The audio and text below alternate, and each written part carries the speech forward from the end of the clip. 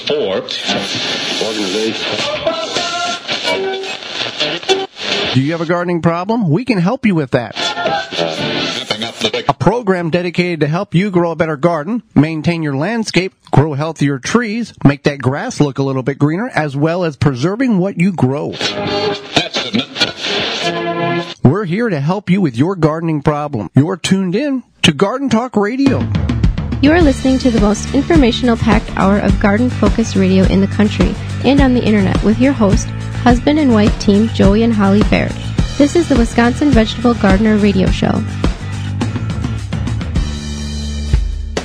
Welcome to the Wisconsin Vegetable Gardener Radio Show. The Wisconsin Vegetable Gardener Radio Show is presented to you by Power Planter Earth Augers, the official digging tool. To find the right size for your digging project, visit powerplanter.com. Thank you for taking time out of your day to join us to talk gardening for the next hour. Whether you're listening through your radio on one of the 16 stations our show is being broadcasted on here in 2020, through a radio app, or through our website. That website is thewisconsinvegetablegardener.com. Under the Season 4 tab at the top of the page, podcast replay or in-studio video replay. Thank you very much. I am your host, Joy Baird. Beside me is my wife, co-host, best friend, and gardening partner, Holly Baird. This program is for you, about you, to help your garden grow better, to maintain your landscape, to have healthier trees, to grow greener grass, preserving what you grow indoors and out. There's several ways in which you can get a hold of us. We're going to give you two of them today. You can go to our website and find more, but you can give us you can send us an email at gardentalkradio@gmail.com. That's gardentalkradio@gmail.com. We'll get your question answered, as well as you can give us a call anytime, day or night. Our number is 1-800-927-SHOW. That's 1-800-927-SHOW. We've got a big show lined up for you today. In the first segment, we're going to talk about 5 problems you're probably going to face with your tomatoes. And in the second segment, we're going to talk about nematodes, the good ones and the bad ones. And our guest will be Pam Farley, new author, and we'll answer your garden questions. So we should get in the program, Holly, and let's get into some of the common problems and maybe some of the more extreme problems that people may face with their tomato plants this year. Many of us, if not all of us, have them in the ground, and there's going to be problems. It's not going to be plant them now, harvest them in 90 days, and everything's happy and go lucky. You're going to have some issues, and we need to be proactive instead of reactive with these situations. Sure. So the first one we have here is early blight. And early blight, you have early blight because you'll get this yellowing of the bottom leaves of your tomato plant. If you don't do anything, that yellowing is going to spread. Leaves are going to die off. Pretty soon you just have like this stick with some tomatoes growing on it. So early blight is actually a bacteria that's in your soil. There's many good things in your soil. There's also many bad things. And early blight grows in everybody's soil. It just lives there. But what you can do is that since that early blight lives there and can get onto your tomato plants, is because of the splashing up of water, rain, what have you, splashes on the tomato plant and causes that early blight issue. So there's a few things, different things that you can do. One is you can trim around the bottom of your tomato plants about 6 inches from the bottom of the plant down to soil level. And you just go ahead, trim those branches off, and you would do this throughout the season as they grow and sprout there, and that helps part of it. Another thing you can do is take a handful of whole grain cornmeal and put that around the base of the plant. So you just want to get a little bit more than the cheapo kind. You want to get the whole grain. Name brand. Yeah. This is your tomatoes. These are your babies. Right. They're worth it. You take a handful of that and you put it around the base of the plant. So you want to trim them, take this cornmeal, do that. And then finally you want to mulch. And mulch is going to help keep the moisture in. It's going to shade the roots of your plant, suppress weeds, and it also prevents that splashing up. Now, when you're watering the plants, you can definitely water at the base of the plants or if you use irrigation, but Mother Nature doesn't care what your plants when it's raining. So that's why you want to mulch, and you can mulch with anything from straw, not hay, but straw. You can, if you have leaves that you collected from last fall, you can definitely use those, or you can use shredded paper. You can use pine needles, and you can use what we call is chemical-free grass clippings. So if you or somebody else is spraying your grass with some sort of persistent herbicide, do not use those grass clippings. We want to use just regular grass clippings, and you want to dry them out a bit before you use them as mulch, because if you don't dry them out, they could possibly mold. And then if they're wet and then they dry, they'll clump together and the water can't get through them in order to properly water the plants. Now, even if you have a in-ground or ground level irrigation system, you still want to dry them and then place them on top of that irrigation system. You just don't want to throw the wet ones on there because of that fungal issue. And you can just spread them on your yard or on your driveway, what have you. They'll dry quickly in the sun. So, trim the bottom 6 to 8 inches, apply yellow whole grain cornmeal at the time of planting, and if you want to, halfway through the growing season, and mulch regularly to create a barrier of soil from the soil to the plant to reduce the splash up. Next one is leaf curl. Now this may not be the more popular one, but curling of the tomato leaves may be a sign of a viral infection. Normally this virus is transmitted through whitefly or through infected transplant. So if you got a transplant from a shoddy or El Cheapo garden center or back of a truck, this may be kind of the issue. Although physiologically the efforts for the tomato leaf curl does not ultimately affect the overall crop or the crop yield of the plant, when the tomato leaf curl, it is due to the viral infection. So we want to remove the infected part of the plant when necessary, if possible. Now, if the whole plant is infected, you can't just, you're going to have to remove the whole plant. You really want to look at the guidelines of no more than 25% of removal of leaves in order to help sustain and put the plant in a lesser of a shock. But if need be, you can remove, more than 25% of the plant.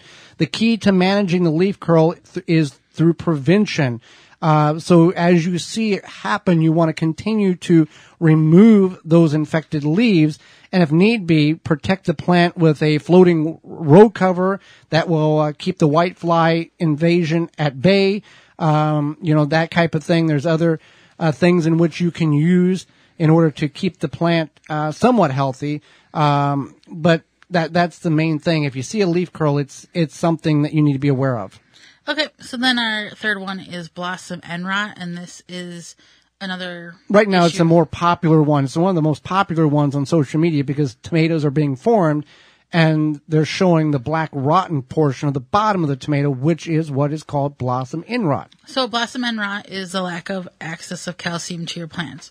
It's not the lack of calcium in your soil necessarily. It's a lack of access that your plants are having. So what happens is that many of us plant our tomatoes. It's late spring. We get a nice rain. We keep getting a few nice rains. And then it doesn't start to rain for a while. And a light rain doesn't mean a good rain. No, we're talking about soaking rains. But you think, oh, well, I should probably water my plants, but it rained 2 days ago. I'll get it tomorrow. Pretty soon your plants are fruiting. You have that brown grossness on the bottom of your tomatoes, and it's because that calcium is locked up into your soil. But you go online and you read, do this, this, and this. You water your plants, and then it gets rid of that, and you think, oh, well, that must have been the solution. When all along, it was just watering the plants consistently to help keep all of those nutrients flowing nicely through the plant. You have to have moisture in order to transmit the nutrients and the nutrients through the system of the soil into the plant. That's how it works. A dry soil does not allow the plant to uptake those things. Then we also have late blight, and unfortunately, late blight does happen to the best of us. We've experienced it once. It was in the November month because we had such a long growing season. Now, what late blight, it does happen later on in the season, hence the name late blight, and it infects your plant to where you have black and gray and brown spotches, not only on the stems and the limbs, but also on the fruit, and the fruit is inedible at that point, so you do not want to eat it. There is some ways in which you can be proactive in the prevention of late blight, and that's by copper fungicides you can spray. But however, if the plant has already been infected with the late blight, the copper fungicide that you spray on it does not work. It will not work. So if you do have late blight on your tomatoes, you want to get rid of them. You don't want to eat the fruit. And when I mean get rid of them, don't put them in your compost pile. Don't put them in the city's compost pile for municipality pickup. If you keep those spores warm enough over the winter months, then you will introduce that late blight into your garden far earlier in the growing season than what is traditionally in the garden later in the season. Now, Holly, how does late blight come into your garden? What are we touching something, or what is occurring that allows that late blight to get into the garden and start infecting not only our tomatoes, but it can be our tomatoes too, and occasionally the possibility of eggplants and peppers in that instance too, but predominantly affects the tomato portions of your garden. Sure. So what happens is that it's spread through the wind. What occurs is that it's called infestants they either have survived over winter and then spread because of the wind. So if even if you get rid of your plants, put them in the garbage, and you have late blight, it doesn't mean that everybody's doing that. And then you're the good gardener. You're the good gardener, but maybe your neighbor is not, or not your direct neighbor, but maybe your neighbor, 5 miles away, because it spreads through the wind, and it typically goes through a county or a couple counties. And so that's why we want you to throw those plants away. And our final one, Holly, is? This is septoria leaf spots. This is known to be a very popular one for a variety of reasons. And how does one get this, and how does one treat this, Holly? So it looks like basically you have these dark spots on your tomato leaves. And then eventually they fall off your plant. And this is a fungus. And this fungus is active from about 68 to 77 degrees Fahrenheit, and when the humidity is high. So we might not get it as much where we are, but other locations Now we're in Zone do. 5A, up in the southeast Wisconsin area. But certain tomatoes are more susceptible, just depending on what the variety is. But what you can do is you want to make sure you're not using overhead irrigation, because that will, if it's humid where you are, that's going to increase the water or the humidity. And you just want to make sure that you are using, if you need to use a fungicide application, and then you would use that as like a foliar spray. And then you don't plant the tomatoes in the same place year after year. At least a 3-year absence in a certain area for those tomato plants to be in that place. But also overhead watering. If it rains, it happens. But you don't want to incorporate and be part of the problem with that. Now if you've had this issue before, and you live in an area with high humidity, make sure you're also spacing your plants. Mm-hmm. Air circulation is key. Yeah, air circulation is key. And that goes with anything that might get some sort of mold or mildew or fungus growth, like powdery mildew for viney squash and things like that. So you definitely want to make sure you're spacing them apart properly. And if you are in an area where you have that high humidity, and there's places all over the country, talk to the local university, talk to the garden center, and go, hey, what do you recommend? Because there are worldwide, there's about 10,000 different varieties of tomatoes. Now, not all of them are commercially available, but however, different tomatoes grow better in different geographical areas. A tomato that does really good in South Florida, probably not going to do as well in northern Wisconsin or the Dakotas. So we want to keep that in mind. So those are 5 of about 10 billion different problems you can have with your tomatoes. So hopefully that has enlightened you a little bit in order to figure out what to be aware of, what to prevent, what to be proactive instead of reactive with. Sure. Well, thank you for taking the time out of your day to listen to our show. This is our 16th show of 2020. Did you miss last week's show? We talked about... I didn't. I was here. About what your plants are telling you and what they need. And then 5 jobs that still need to be done in the garden, even if it's already planted. Our guest was author Julie Cerny. And you can listen to that show by going to your favorite podcast platform and searching the Wisconsin Vegetable Gardener Podcast. Or we'll make it easier for you. Just go ahead and send us an email to gardentalkradio@gmail.com. And in the subject line, just put show 15 and we will send you the link. We will be right back. Do not go anywhere. We'll be talking about nematodes in the garden. The Wisconsin Vegetable Gardener, you are listening to a program to help you grow a better garden, maintain your landscape, help your trees grow better, make the grass look greener, and preserving what you grow for indoor and out. Got a question for Joey and Holly? Send it via email anytime to gardentalkradio@gmail.com. If you love growing tomatoes, then you've got to try Tomato Secret by Dr. Jim. At the Wisconsin Vegetable Gardener, we stand behind Tomato Secret and recommend it to all gardeners who would easily like to grow higher quality tomatoes with more color, more flavor, and less bugs and disease. Tomato Secret is specifically designed to grow high quality tomatoes that is made with 12 natural ingredients so pure that you can feed it to a cow. Simply apply 1 cup in the hole at planting and sprinkle 1 cup around the plant after 1 month.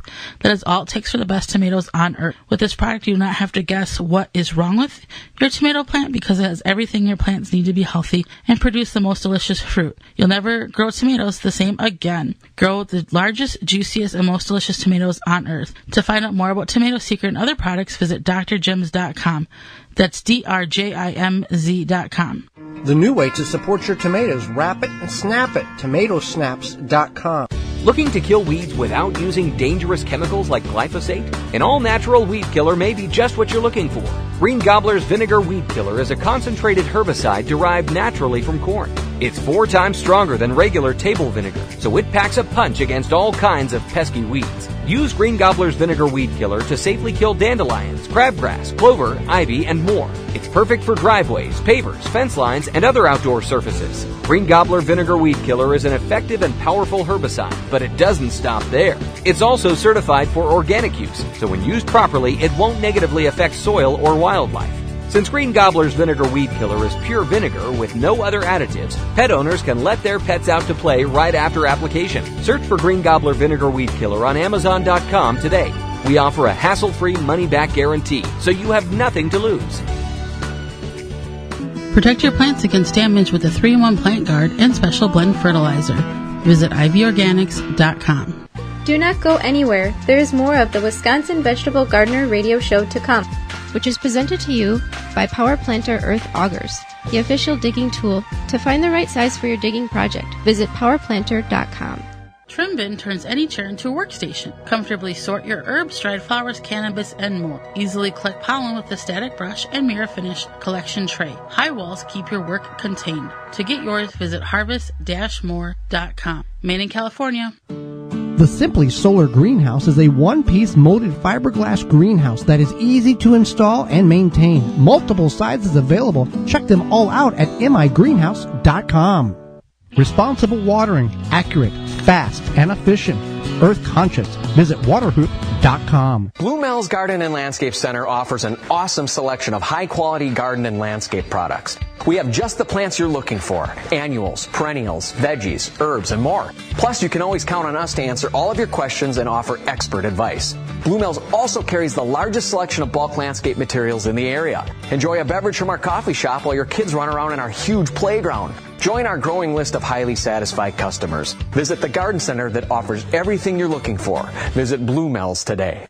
Blue Mel's 4930 West Loomis Road, 414-282-4220. The Wisconsin Vegetable Gardener radio show is brought to you by the following: Phylum Bio Products, Spartan Mosquito, Dr. Jim's, Nasala Kabucha, MI Greenhouse LLC, Green Gobbler, Waterhoop, Seed Savers Exchange. Find all sponsors at the WisconsinVegetableGardener.com and thank them for their support. Now back to the Wisconsin Vegetable Gardener radio show, which is presented to you by Power Planter Earth Augers, the official digging tool. To find the right size for your digging project, visit powerplanter.com. Now here are your hosts, Joey and Holly Baird.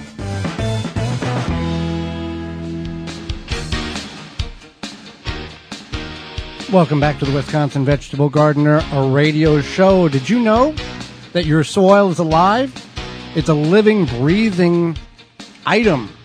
It has millions and billions of things in it.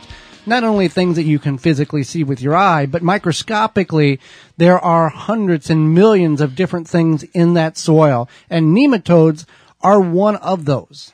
Right. So let's talk about what nematodes are. Okay. Besides something that lives in your soil. They are a tiny little microscopic animal. They Organism. organism. Yeah. They're a decomposer. They're often referred to as roundworms, but they are not related to the earthworm. They're more of a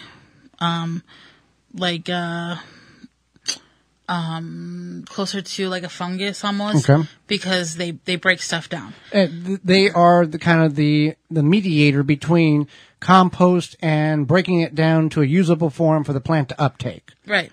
So some nematodes feed outside of the plant and some kind of burrow into the plant. Okay. But they live in the soil, so they go to the roots of the plant. So some of them will kind of like work their way into the roots, and some of them work around the roots.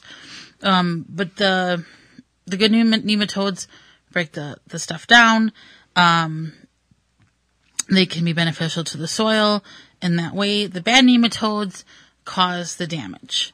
So when they are working their way into the roots, they're damaging the cell walls of the roots, which then in turn damages your plants, because if you damage the cell walls of the roots can't bring the food from the soil. And they inject their saliva into the cells of the plant and can introduce viruses and diseases to the plants.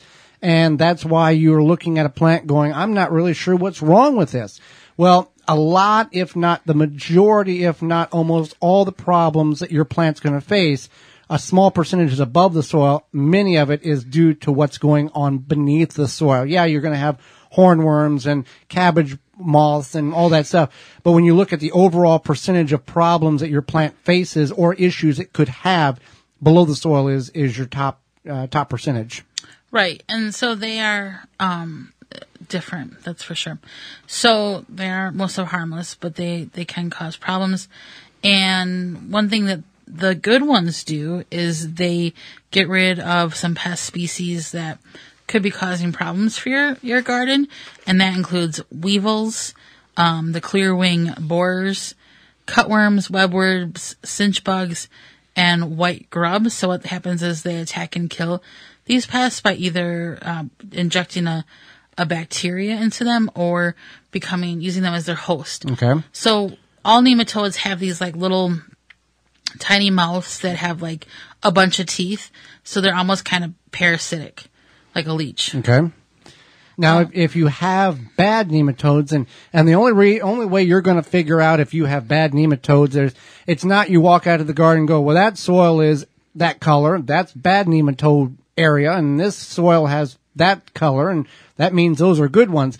Unless you see, and you plant a plant in the ground and you start seeing effects on that plant, and it's not from above, then one of your telltale signs is it could be that you have bad nematodes. If you've bought that plant from a questionable retailer or friend that has bad nematodes in the soil, that is a way of transferring them into your garden.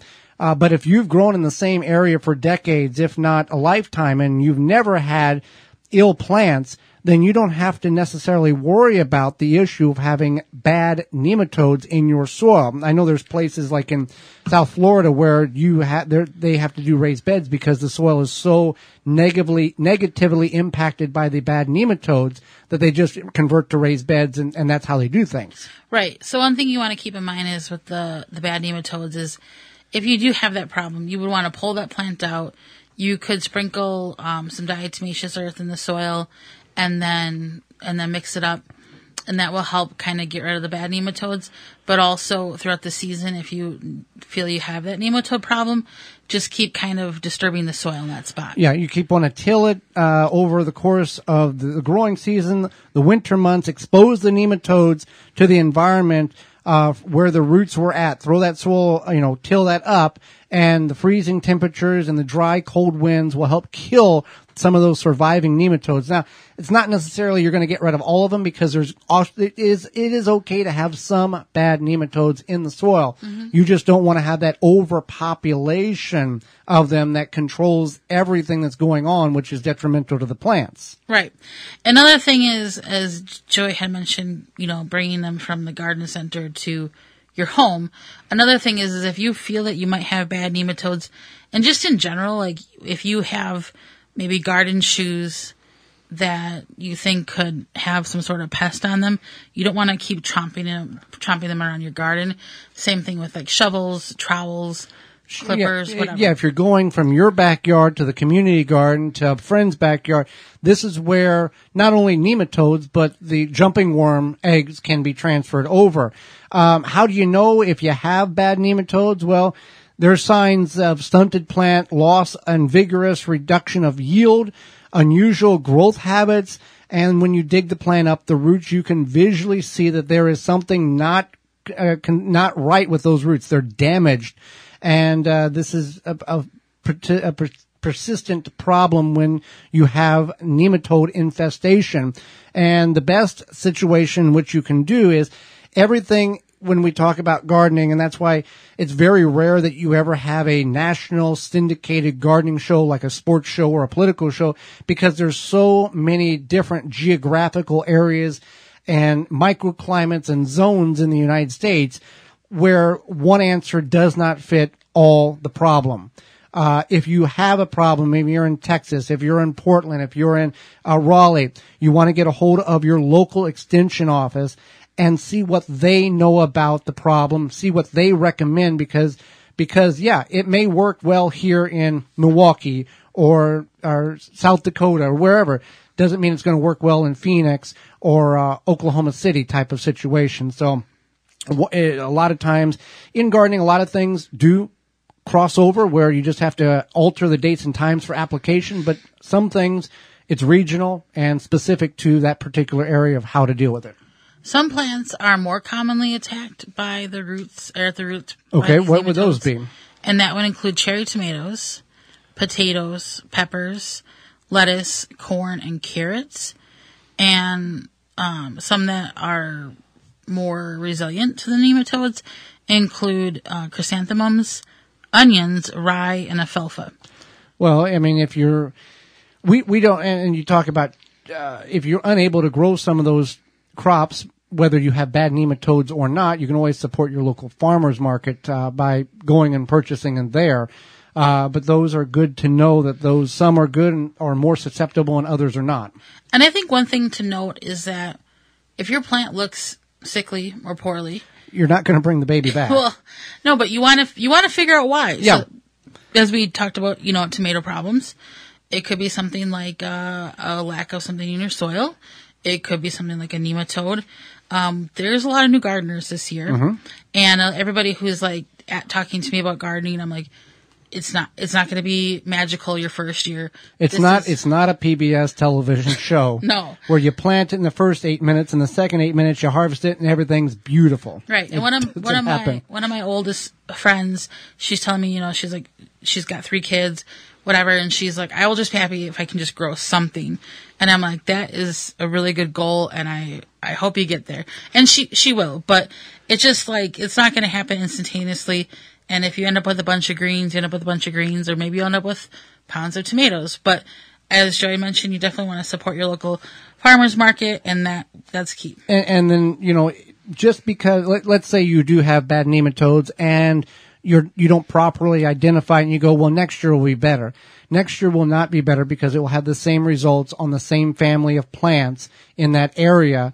And until you remitigate the soil, you add diatomaceous earth, you bring in good nematodes, which you can purchase online, and you can do your research on whether you feel that you need to bring in good nematodes or just bring in good compost that has those nematodes already part of that ecosystem, then you need to be kind of thinking of what's best for your particular growing area and your zone there. But again, just because, it'll be better next year, it's not going to be better next year. Things don't magically create a fix for itself in the garden when it comes to these plants. Right, and that's definitely something to keep in mind. And also that there is always something in your soil, and it's good to remember that there's good stuff and there's bad stuff, and it's not just you in the garden. Right. So good nematodes, yes. Bad nematodes. Good nematodes are good for your garden. Bad nematodes are bad for the garden. And there can be a balance or can be a harmony for good and bad. But if you have an overpopulation of those bad ones, you're going to see ill effects on a lot of your crops. Well, Holly, now summer's here. Temperatures are not only warming up, they're getting hot. And your garden is going to be filled with beetles, weevils, borers, and if their Japanese beetles are not knocking on your door of your garden, they're on their way. I've heard them. They've told me they're coming. They told you they're coming? Yeah, they told me they're coming. So you might want to kind of get ahead of the game here. And what better way to prevent these pests from destroying your garden than by controlling them while they are larvae? Grub Gone is an easy to apply granule product that can be spread on your turf to successfully control grub invaders. Developed by Phylum Bioproducts from a naturally occurring bacteria, Grub Gone is a non-chemical BT product that specifically targets only certain scarab pests, and it is safe to use these bees and other beneficial insects. Yes, it is.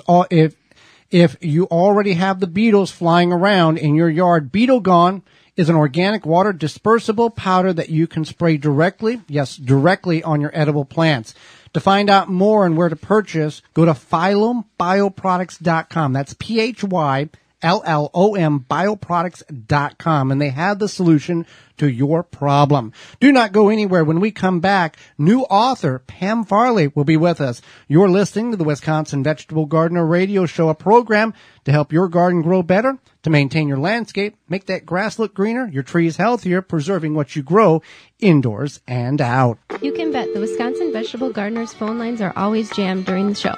So Joey and Holly keep their phone lines open 24/7 to help you. Call anytime, 24/7. Just dial 1-800-927-7469. Or just remember, 1-800-927-SHOW. SHOW. Leave a message and they will call you back.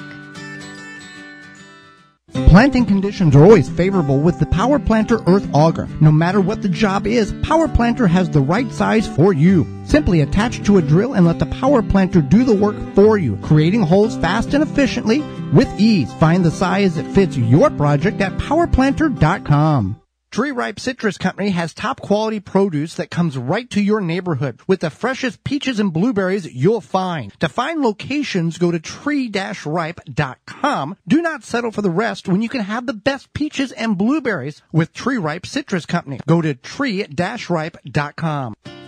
Seed Savers Exchange has been saving, preserving, and sharing heirloom seeds since 1975, and today continues to provide those seeds to gardeners just like you. With 600-plus varieties offered in this year's catalog and 18,000 listings on their exchange, their gardener-to-gardener seed swap, Seed Savers Exchange is keeping cherished seed varieties alive. Visit seedsavers.org to request a free catalog or to purchase seeds online for this year's growing season. That's seedsavers.org. Tired of breaking your back while pulling weeds? Worrying about spraying chemicals around plants you want to keep? Chapin has the solution with the Weed Devil. The Chapin Weed Devil is a compact, lightweight, long-handled weed-killing machine. Powered with a rechargeable battery, you can start spraying with the touch of a button. Just choose your favorite herbicide, fill the tank, and spot spray as needed. To order the Chapin Weed Devil, visit www.chapinmfg.com. Brought to you by Blue Ribbon Organics, providing locally made organic compost and soil blends for gardens, farms, landscaping, and more. Visit BlueRibbonOrganics.com or call 262-497-8539 to find their products nearest you. Do not go anywhere. There is more of the Wisconsin Vegetable Gardener Radio Show to come, which is presented to you by Power Planter Earth Augers, the official digging tool. To find the right size for your digging project, visit PowerPlanter.com. Dig planting holes from a comfortable standing position. Step, twist, pull, and plant. Visit ProPlugger.com. World's coolest rain gauge.com. Need I say more? The number one key to healthy, productive plants are the roots. Starting from seed to full-grown plants, rootmaker.com has the answer. From seed starting trays with an innovative design that air prunes the roots, creating a fabulous root system, never again will you have root-bound plants. To multiple gallon grow bag sizes to raised beds, rootmaker.com has your grow needs covered. Visit rootmaker.com. Use coupon code TWVG at checkout and get 10% off your entire order. The Wisconsin Vegetable Gardener Radio Show is brought to you by the following: Power Planter Earth Augers, Ivy Organics, Rootmaker, Pomona Universal Pectin, Chapin Manufacturing Incorporated, Pro Plugger, Tomato Snaps, World's Coolest Floating Rain Gauge. Find all sponsors at the WisconsinVegetableGardener.com and thank them for their support. So you may still have some projects that you're trying to get accomplished, whether adding mulch, whether you're adding some gravel, whether topping off some grow areas, some grow beds, some raised beds. You can certainly get all that accomplished by getting a hold of Bluemel's Landscape and Garden Center just off of Layton and Greenfield. They got 40 varieties of bulk material, largest in the area. You can have it delivered, or based on what you're needing, you may actually be able to go pick it up yourself during the current situation. You can find Bluemel's at 4930 West Loomis Road, just off of Layton. You can give them a call at 414-282-4220, and you can check them all out at bluemels.com. Now back to the Wisconsin Vegetable Gardener Radio Show, which is presented to you by Power Planter Earth Augers, the official digging tool to find the right size for your digging project. Visit powerplanter.com. Now here are your hosts, Joey and Holly Baird.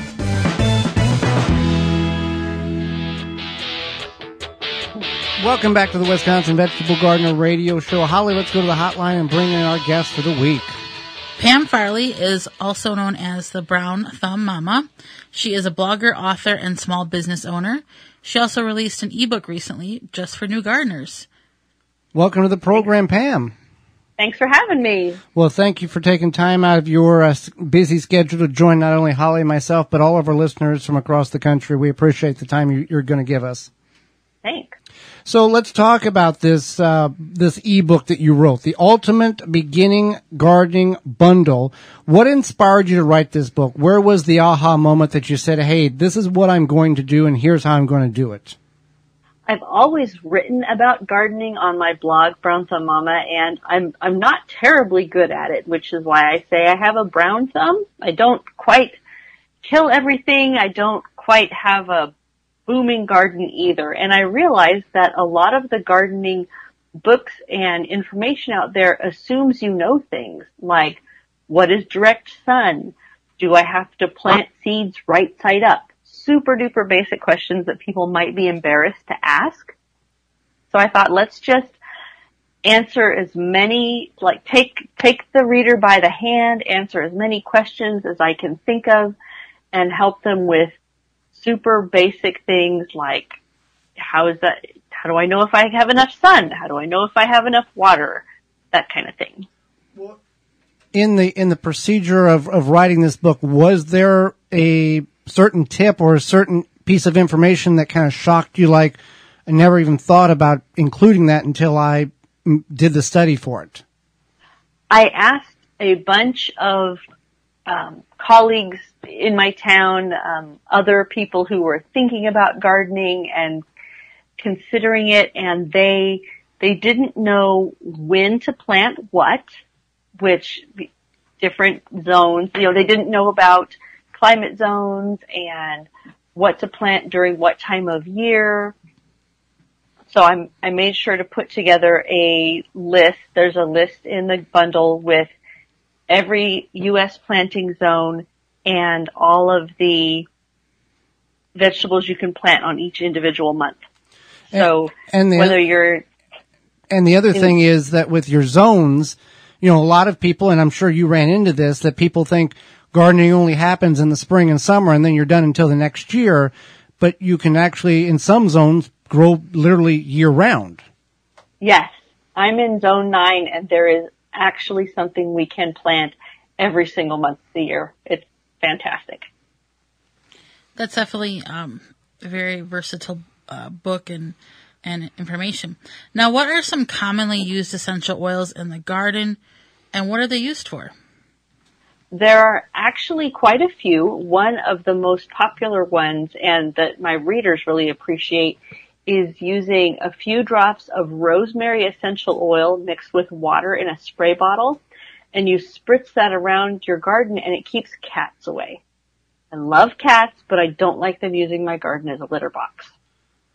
Well, so short of planting rosemary plants, just spritzing some rosemary water around is a scent that they don't like and they will avoid. How frequently do you have to apply that? After a rain, or does the scent last a long time? It depends on how sunny and how windy it is. I tend to go out and do it about once a week. Just, I would rather apply it more frequently and get them not even associating my backyard as a place to be than to have it slip and have them decide, oh, that cucumber patch looks really nice and lovely. And another, go ahead with it. Yeah, I was going to ask, what would be another one? Another great oil that helps with fungus or mildew, like powdery mildew or downy mildew, is Melaleuca, which is also known as tea tree. 10 drops of Melaleuca and 1 cup of water in a spray bottle. And then you only want to use that about once a week. And you want to, it can cause the leaves to be a little sensitive to sunlight, so you would want to apply it later in the day, like towards the evening, so that the sun doesn't burn the leaves. Now, whenever people are saying, well, I don't have cats. Well, a lot of times you may not have cats, but there's a lot of cats that wander around. So the application to keep them out, you want to be proactive instead of reactive, because once they've established their little territory, it's hard to get a stray cat unless you physically remove it and take it somewhere.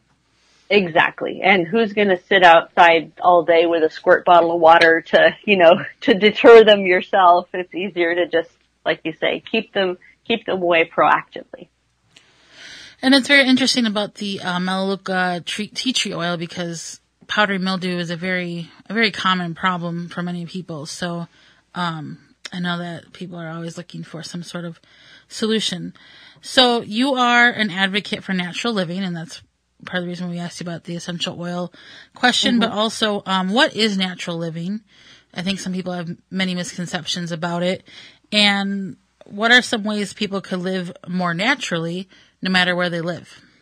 That is a great question. So for me, natural living does not mean giving away everything you own and, wearing sackcloth and ashes and living in a stone hut and things like that.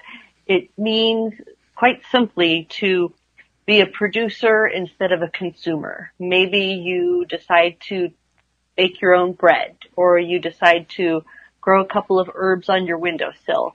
Use essential oils, make your own natural cleaners instead of buying the chemical concoctions at the store. Those kinds of things can help reduce of course they reduce the plastics and the commerce and things like that. They also help you to learn skills and things that you can use. It's more, I'm trying to think of the best way to express it. Although it can be tougher to learn to bake your own bread, the sense of achievement is incredible as opposed to going to the store and buying a loaf of bread in a plastic package. Now, if I remember right, that you're not a big advocate of using bleach, but you have a recipe in which you can utilize some more natural products in order to get the same effect. Am I remembering this correctly? That's right. It is. There are actually a few different ways that you can naturally kill germs without bleach. The easiest one that probably everybody's going to have these items in their pantry right now is hydrogen peroxide and plain white vinegar. So what you do is you either put them into a spray bottle or just screw a spray lid onto the top, keeping each one of those in separate bottles. You spray the vinegar onto the surface that you're disinfecting, leave it sit for a few minutes, don't wipe it off, and then you spray the hydrogen peroxide on the surface. Again, and you leave it evaporate, you don't wipe it off. The combination of those two, of the vinegar and the hydrogen peroxide, create peracetic acid, which is effective against things like salmonella, E. coli, and listeria. There's actually an article written about it in the National Institute of Health. It's been scientifically studied. So that's one of my favorites. There are some times when you wouldn't use that. You won't use vinegar if you have granite or marble countertops. And they teach you that when you have those countertops put in, because vinegar is acidic and it can damage the stone. Well, very, very interesting when it comes to what naturally, and that's what a lot of people, they've been brought up to go to the store. That's where you get the products. But there's a lot of, everything in nature has a purpose. And if we understand what that purpose is, we can be probably better off health-wise, but also financially as well. Exactly. Yeah, definitely. And something like using vinegar and peroxide, or even just, something, even if you want to use like rubbing alcohol, a bottle of rubbing alcohol to make some sort of diluted wipes or whatever, is a lot more cost effective than purchasing ones that are pre-made for you. That's supposed to be flushable, but they really aren't. Well, yes. I'm talking about like surface wipes, but yeah.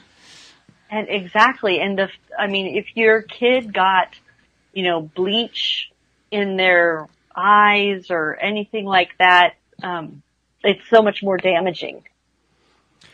So how can people find out more about you? How can people get a hold of the ebook that you wrote? Where can we all go to learn more about you and purchase the book? So everything is available at brownthumbmama.com, spelled M-A-M-A. There's information about the Ultimate Vegetable Gardening Bundle, lots of new recipes like strawberry freezer jam, and how to get rid of aphids naturally. So something for the gardeners, something for the natural living folks, lots of recipes, and all of my social media handles are also Brown Thumb Mama. Well, Pam, we greatly appreciate you taking time out of your day to not only enlighten Holly and myself, but all of our listeners all over the country. Thanks again. It's great to talk with you. Absolutely. And do not go anywhere. When we come back, it's about your garden questions and our garden answers. You're listening to the Wisconsin Vegetable Gardener Radio Show program to help your garden grow better. Got a question for Joey and Holly? Send it via email anytime to gardentalkradio@gmail.com. Pomona's Universal Pectin is a high-quality pectin that gels reliably with low amounts of any sweetener. If you're trying to reduce the amount of sugar in your diet, you'll love Pomona's Universal Pectin. Now you can make healthy homemade jams and jellies sweetened to your taste. You can use sugar or honey to sweeten. Pomona's Universal Pectin keeps indefinitely when stored in an airtight container. Easy to use, versatile, and comes with directions and recipes in every box. Find out more and where to buy at PomonaPectin.com. Also available at natural food stores and online. Chip Drop is a website you can sign up for free wood chip mulch delivery right to your door. For free, Chip Drop connects homeowners and gardeners with tree services who are trying to get rid of their wood chips. You can also sign up to get free logs and firewood. Go to chipdrop.com to learn more and sign up for a free account. Make watering easy. DripWorks provides quality drip irrigation supplies and equipment to gardeners just like you for all your growing needs across the U.S. and Canada. Purchase online at dripworks.com. For all your indoor growing needs, equipment, and supplies, it's WeGrowIndoors.com. Do not go anywhere. There is more of the Wisconsin Vegetable Gardener Radio Show to come, which is presented to you by Power Planter Earth Augers, the official digging tool. To find the right size for your digging project, visit powerplanter.com. Deer Defeat is an all-natural repellent to keep deer, rabbits, and groundhogs away from your precious plants. Deer Defeat protects your plants day and night, dries clear, and odorless. It will not clog your sprayer. Deer Defeat works for 30 days through rain, snow, and freeze. Safe, effective, and works on rabbits. Money-back guarantee. To purchase, go to DeerDefeat.com and use code RADIO to save 10% on your order. Deer Defeat. It can't be beat. Conserve water, save time, reduce runoff, eco-friendly. Visit waterhoop.com. When it comes to bulk landscaping materials, Blue Mills Garden and Landscape Center is where everyone goes. Whatever the project, we have the materials you need with over 40 varieties to choose from. Soils, mulches, gravels, decorative stones, fresh cut sod. Blue Mills has these products in stock and ready for easy pickup or fast delivery. So what are you waiting for? Now is the time to get your yard back into shape.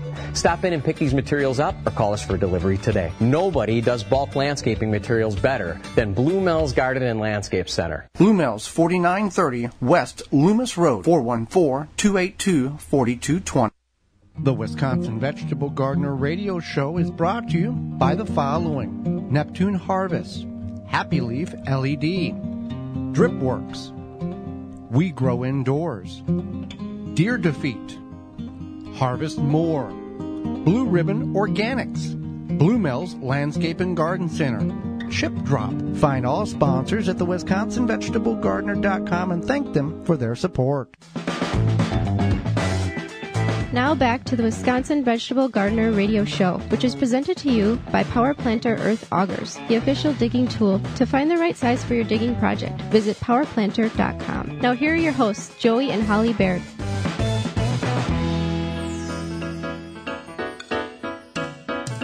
Welcome back to the Wisconsin Vegetable Gardener Radio Show. Thank you for being part of the program today. We greatly appreciate you hanging around. It's time to get to garden questions and garden answers. If you've got a question, you can submit it to us two ways, several ways. There's many ways, but we're going to give you two of them. You can send it to us via email at gardentalkradio@gmail.com. That's gardentalkradio@gmail.com. Or you can give us a call anytime, 24/7 at 1-800-927-SHOW, 1-800-927-SHOW. Got a question about cabbage here, Holly? Yeah, why are my cabbage transplants turning yellow? Well, this is one of those that we talked about earlier in the program about a photograph would be a little more helpful. But my first impression, based on personal experience, would be overwatering by either you or by the rain. The reason being is it's flushed out the nitrogen in the soil, not completely, not 100%, but it's leached that nitrogen out of the soil. And to fix this, you can top dress it with some more compost around the plant. You can add a compost tea. You can water that in. That compost tea contains some nitrogen to it, kind of help fix the problem a little bit and build the microbial life up in the soil. You can use a liquid fertilizer. However, I wouldn't use a granular fertilizer for this application simply because it's not going to break down in a timely manner in which the plant can utilize it and pick it up as quick as it needs to in order to readjust the nutrients inside of the plant. So the best would be a liquid of non-organic and water it right at the roots. That would be what I would suggest with any discoloration of plants. It's typically, when you see that lack of green, mostly it's nitrogen deficiency. Okay, another question we had come in is I took an onion that had sprouted greens and planted it. Now I'm starting to see the seeds slash flower come in. So my question is, should I cut the flower and let the onion develop more, or should I let the seeds grow? Let the seeds grow more, because now that the onion has already developed a seed pod, the bulb will get slightly smaller, and it's already got a stalk through the root of the bulb, and you can utilize that bulb. However, it's not going to have a long shelf life because it will start, biodegrading or fall over time, because it's not solid in the central portions of that bulb. So that we don't always recommend planting an onion that has sprouted, simply because you do not know what variety of day length it is. If you save an onion seed from, that's a short day onion in the north, it's not going to do any good by growing it in the, a short day onion, and you try to grow it in the north, it's just going to have greens and no bulb. So I always buy fresh seed each week, or each year whenever you're going to do the onion thing. Here's one for you, Holly. I was driving and listening to your show. I listened on WAAM 1600 Wham Radio out of Ann Arbor, Michigan. Thank you for that. I have poison ivy growing in and around both berry bushes and landscape flora. Your advertiser Chapin, some kind of sprayer that you can spot spray herbicide. I missed the website. Can you provide that for me? Thank you, Ron. Sure. So, and we replied to him, but that would be the Chapin Manufacturing. So you go to chapinmfg.com, and it's called the Weed Devil. You can also go to Amazon and search Weed Devil, and it pops right at the top. So it's a very cool tool that it has a shield where you can just put an herbicide in the tank, squeeze it, it's battery operated, and it'll spray specifically where you want it. No blowback or drifting will occur. Next question here. It's a little lengthy, but it's got some good points in that we are going to answer and address. Hello, I've been growing and learning from your videos and podcasts all spring, and I'm grateful for the information you both share with all of us. I have a problem with my tomato plants nobody has been able to help me with. I started around 15 Rutgers tomato plants from seed this spring, and I have planted them out in the garden now. They have been growing okay. The problem is I have no idea if they're determinate or indeterminate variety. The seed packet did not say. I have no other variable varieties to compare them to see which they resemble more. And my internet search says Rutgers can be either depending on the specific line. I'm not sure how to prune them, if I should at all, since I read removing suckers is only done with indeterminate tomatoes and will reduce production in determinate ones. If you have any advice how to keep them properly pruned or how to tell me what type they are, the plan is to let them bush out, since I'd rather have extra foliage than a stunted tomato plant. So Rutgers are that funny tomato that could be indeterminate or determinate, and unless you know, your guess is as good as ours. The only way you're going to know what a tomato is, either determinate or indeterminate, is at the time of fruit production, and if that plant gets to a determinate height and you can visually see it stop growing, or it will continue to grow and vine and produce more and more. So there's no way of going, well, at this stage, that plant is a determinate, that stage, it's an indeterminate. And when it comes to the suckers, it depends on who you talk to and who you want to get in a fist fight with, whether or not you should prune the suckers off a tomato or not. Explain what a sucker is on a tomato for people who may not be familiar with that terminology. Sure. So a sucker is basically an extra growth on a tomato. So you're going to have the main stem or one of the main stems, and then off of that main stem, you're going to have the branchy stem, and the sucker grows between the main stem and the branchy stem. So if you think about holding your 3 fingers up, it would be your middle finger. If you're holding up your pointer finger and your ring finger, and you're thinking of that like a tomato plant, the middle finger would be the sucker. And a lot of people do prune the suckers, especially, if they have time. We grow, however, what do we grow, like 30-some tomato plants. We don't have the time with everything else. Some people like to. Some people say, oh, you must trim these. Some people say live and let live. Well, and if you don't trim them, they will produce flowers and they will produce more fruit on the plant. So our philosophy is if the plant didn't want them to be there, the plant wouldn't have put that outcrop on that junction of the limb to produce more tomatoes. So it's up to your decision on that. Next question here. Jonah writes in, I had these leaf spots on my tomato plants. They are black spots. They are in black pots. And could this be blight? I've got soil, but it's of organic potting soil.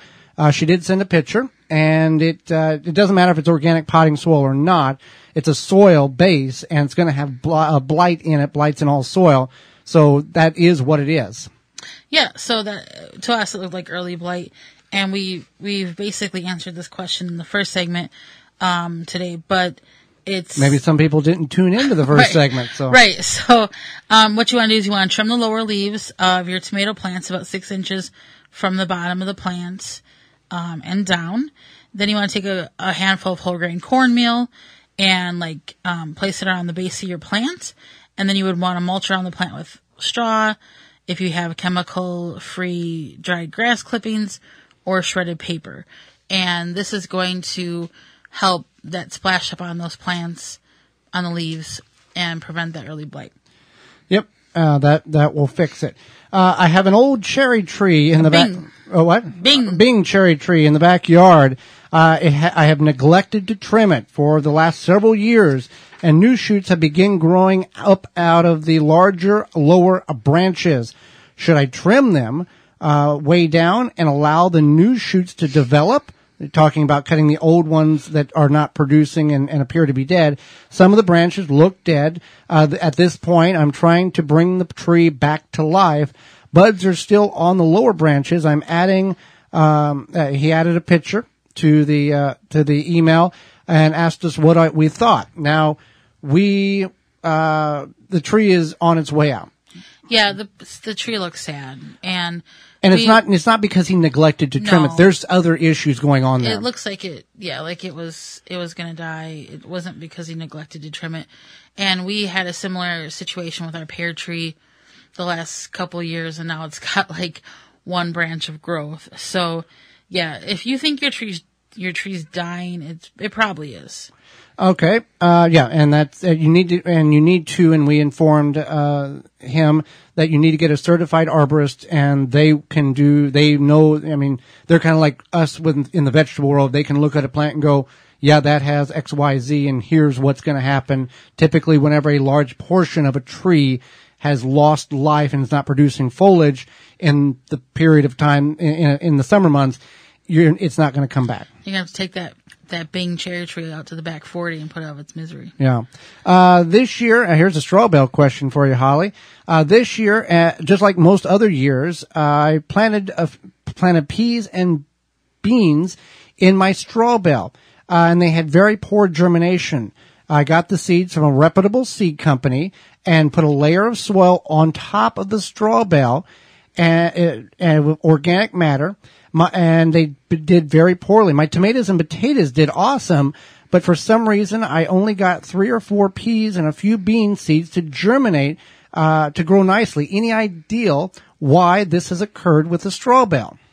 Well, what you want to do is you want to take a planting mix, a potting mix, and make a thin layer on the top of that bale, and then it will germinate into the bale at a certain point. You want to work that soil into that top layer too, so the roots can penetrate not through just the soil, but as the soil is worked into that bale, the roots will go follow that soil into the bale, and then if the bale is conditioned correctly, which is the creation of humus inside of that bale, that's the feeding mechanism for the plants. So whenever she planted her tomatoes and potatoes in there, it was already in that humus, but the beans hit that rough straw because the soil wasn't worked into that top bit, and they just kind of petered out. They didn't do anything.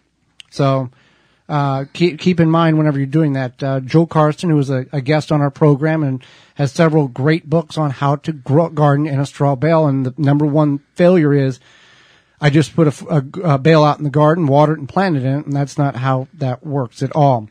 Sometimes you got to give a little help.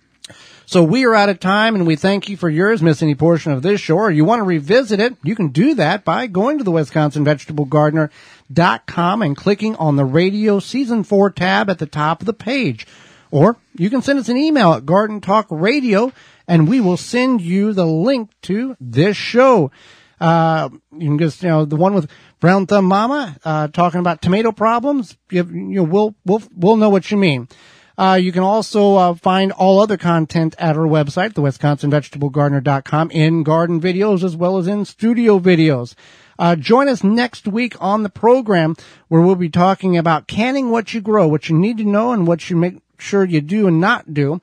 Also gardening in the effects for positive mental health. Our guest will be Marion Nessel will be with us, and your garden questions will get answered. Be sure you tell your friends that this program is on the radio, as that's how our message gets heard and spread by word of mouth. So until next week, for Holly Baird, I'm Joey Baird, and we will see you in the garden.